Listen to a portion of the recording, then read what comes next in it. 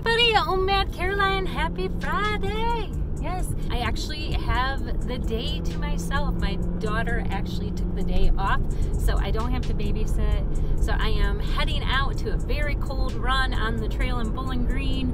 I'm gonna go pay a couple of bills for the kids' shop, Rock'em Sock'em Retro, and then I'm gonna swing by a local shelter in Bowling Green, Ohio, because I will probably be rolling out this information next week, but I'm planning on doing a fundraiser challenge. So I'm really excited to share that with you. I attempted to email them, but they use a form style like on Monday.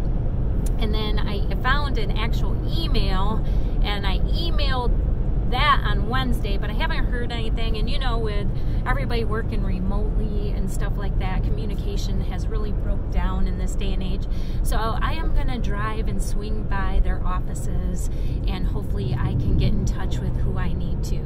So yeah, I'm really excited about that. Man, you guys, 2021 is going to be epic for this lady when it comes to fitness challenges. I'm not going to share it all with you yet. I will share it with you later, but I can share one though. I'm doing the jump rope challenge over at ChanginChris's channel. I love her.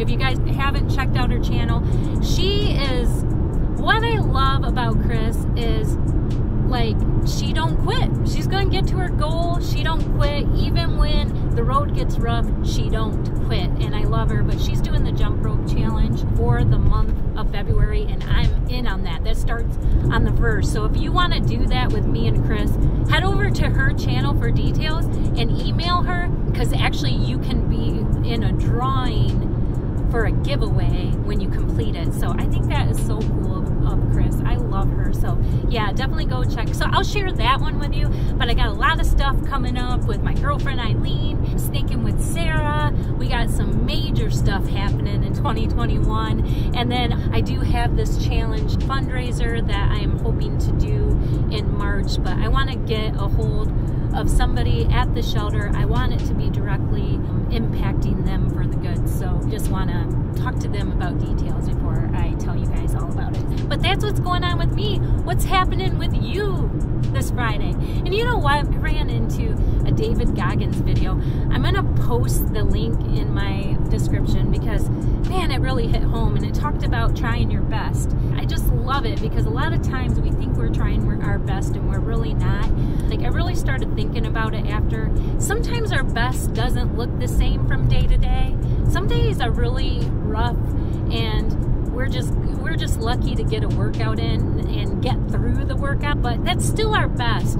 So after watching that video, when I wake up in the morning, I say, you're gonna do your best today. So I just think it's such a great way to start your day, is saying you're gonna do your best. No matter what gets thrown at you, you're gonna do your best. And anyways, check out his link.